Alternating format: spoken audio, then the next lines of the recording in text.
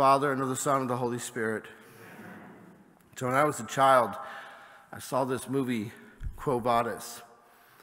And the movie is about the early church and about this Roman soldier who begins to learn about the Christian faith. And he thinks the Christians are completely weird, but eventually, slowly, he finds that his heart is won over to Jesus Christ.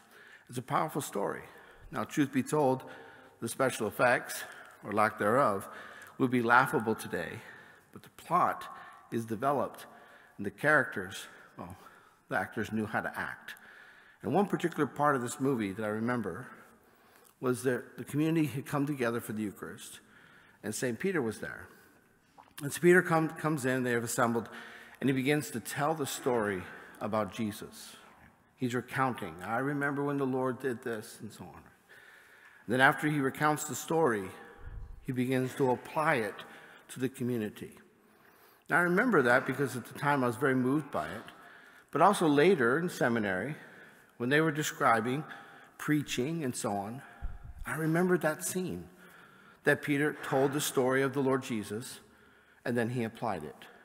Dear friends, that's exactly what's supposed to happen in the portion of the liturgy of the word in which the gospel is proclaimed and it is to be explained. And that's the homily. The homily is when the sacred minister, priest, or deacon draws from the well springs of God's revelation and applies it. You know, the homilist is to take very seriously his responsibility to keep personal opinion or preferences out of the homily. They don't belong there. If they're used, they are to be clearly identified. The homily is when the one who has received the grace of holy orders and been trained in theology explains to the faithful, this is what's happening, this is why it's important, this is why you should care as believers, this is why it can make your life, your discipleship better. Now, the homily principally is about summary and commentary of the Word of God and applying it to the life of the Christian today. But the homilist is also free to draw from any truth of faith. So, for example, during this series, I'm preaching about the different parts of the Mass. At our weekend Masses, we're preaching, the deacon and I, about the Ten Commandments. Right? So we have chosen to choose from other parts of our faith in order to preach, to develop. But principally, the homily is about the Word of God. But there are some other options. What's the main point of the homily? Actually, how about this? What is the main point of preaching? You know, Paul actually summarizes that for us. Paul develops in his letters to the Corinthians what apostolic preaching is supposed to be. The fruit of that gift, and it's a gift, okay, to preach, right? It's a gift to hear the word preached, right?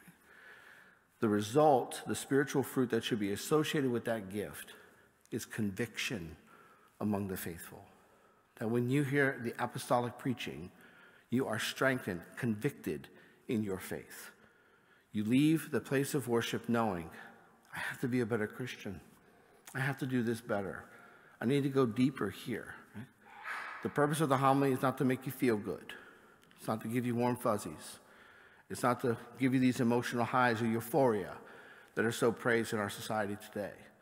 The purpose of the homily, after the proclamation of the gospel, with telling the story of the Lord Jesus, is then to apply it, to teach, to bring conviction among the faithful. Now, I realize that might be difficult. You hear that, you're like, I'm not sure about that. I haven't seen that. And truth be told, we have kind of a crisis of sorts in preaching in the Catholic Church. Sometimes people oftentimes ask me, Father, are you a convert? No, I received the Catholic faith from the breast of my mother, okay? But they ask that question because they say, well, you preach like a Baptist, right? I said, oh, no. See, the Catholic Church, we have the full scriptures. We have 7 more books. I preach better than the Baptists. Okay? But people say that because they're not accustomed to the preaching style, in large part because they do not know our tradition. Our tradition, which begins in the Acts of the Apostles, is a tradition of strong homiletics, strong preaching. Look at the 5 apostolic homilies contained in the Acts of the Apostles. Some of them preached by our first pope. Look then into the early church, as they would literally preach as they were being eaten by lions. And look at the subsequent tradition. Francis of Assisi, who was a deacon, preached. Read some of his homilies. Or Anthony of Padua, his disciple. Read his homilies, but get ready. Talk about conviction, huh? The great reformers, Ignatius of Loyola, Francis de Sales, John of the Cross, great preachers. Right? We have a beautiful, powerful tradition of preaching in the Catholic Church that regrettably is unknown to the average believer. In large part, let's be honest, because the reform of the Second Vatican Council was done poorly. And in large places, the homily, now admittedly, before the reform, the homily usually wasn't given. It was shock to me, a shock, when I read the history of the church in the United States. Before the Second Vatican Council, the average Mass did not have a homily. Priests just didn't preach. Or if he preached after the Mass, right? It's very bizarre. So the work of the Reform is to put the homily back in the liturgy of the Word, make it practically mandatory that the homily be given by the priest or deacon. And then it's important that we understand the work of that reform, but also what happens, though, is when it was brought in back, a lot of times the priest didn't know what to do. And then the bad reform was, well, we have to make the faith understandable, we have to make it digestible, and so on. All these things are good, but it was all done poorly. And so what do you get? Some really bad, syrupy homilies, right? I mean, there are some parishes I visited, the homily is basically the priest telling you about his dog, his nieces and nephews, his vacation, where he's going to go. Who cares? Father, no one cares. Right? No one cares. Right? You got your own vacations, your own kids, your own nieces and nephews, your own pets. You don't need to hear about the priests, right? It's good that that sharing happens, but not during the homily. Right? Stories like that should be rare. Otherwise, the homily becomes all about the priest, right? About his personality, about his life. I think the psychologists call that narcissism, right? Because the homily is supposed to be about Jesus. I get to brag about our Lord, talk about our Lord, get excited about our Lord, right? In a society that tells us, shut up. We want to talk about Jesus Christ or God or the truths of faith or prayer. We get to come together in this Eucharistic sacrifice, and I get to talk about Jesus. Right? I get to tell us and remind us what it means to be his disciple. I get to, by the power of the Holy Spirit, bring conviction to the baptized, that we might understand how we are called to live, what we are called to believe, and what we are supposed to do as believers. Right? The homily is powerful. Now, truth be told, when I was in vocations work, I had to travel all throughout the diocese in various places. At times, I had to come celebrate the Mass with brother priests. We have some remarkable homilists in this diocese. Remarkable, spellbound. Wow, that's the gospel, you know. Powerful. All that natural talent that's just used in order to share Jesus Christ, right? They're out there. They are my mentors, right? So if there's something about my preaching you like, pray for those priests, right? They taught me well. But then we have a lot of priests who've given up. They don't study. They don't prepare the homily. They don't dive into the treasures of the living word.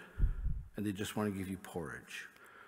And instead of porridge, the Lord wants to prepare a banquet for the children of God. I tell you, dear friends, do not settle for the porridge. I understand. It's easy to come, get the warm fuzzies, hear the funny stories about the priest's life, and move on. But you deserve so much more. And the Lord Jesus wants to give you so much more. And the work of this broken instrument at this part of the Mass is not to tell you about my life, but to tell you about the life of our Lord and what it means to follow him. That's the purpose of the homily, to give you conviction. And sometimes that means that a voice will be raised, some passion will be given. Huh? I think it's so funny when we're allowed to yell and scream at football games and sports events, right? But when we suddenly get to this part of the Word of God, well, the passion's supposed to be subdued. It's supposed to be boring. It's all supposed to be laughs and happy-clappy, right? How about we bring that passion here? Not simply here at this ambo, but here in each of our hearts.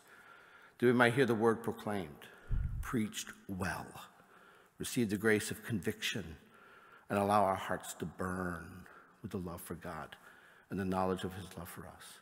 That's the purpose of the liturgy of the word. That's one of the purposes of the homily.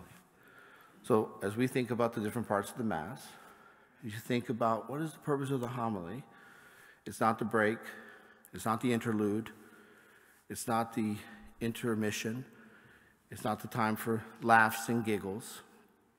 It's a time to take this beautiful, immense treasure of the written word of God and to apply it to our lives, to hear what is preached, and then allow it to enter our hearts and to make a difference. I pray that each of you understand the purpose of the homily. I think one of the tragedies of the church today is that homiletics is so poor and the word is not being proclaimed. This is why the average Catholic has not heard about abortion or gay marriage or the proper understanding of immigration or all these different things, because the priests are too busy, some of them, they're too busy talking about themselves, when the word of God need the story of the Lord Jesus, right? So understand what you're supposed to get at the homily. If you don't get that, then raise holy heaven, right? Because you deserve so much more. Allow the homily to convict you, the power of the Holy Spirit to convict you, and then take the word of God and apply it in your life. Do you realize, dear friends, it's not easy being a Christian? Have you noticed that? I've oftentimes preached, if you don't come to this altar a little bruised and broken, then you haven't done this right. You should be able to come to the table of the word and understand and receive that conviction, that understanding, that provocation, that push to both allow yourself to be healed, to receive the grace, and then get out there and keep fighting. Once we understand the intensity of the battle, the play games get sickening. Right? To deprive the people of God of the power of the Word of God for stupid, cutesy stories. How insulting to you, the baptized. How insulting to you who are carrying the cross of our Lord and come here in order to receive the help of his grace and the encouragement of his living word. Understand the homily, understand the liturgy of the word, and on Tuesday we're going to continue our journey and talk about the creed and the prayers of the faithful.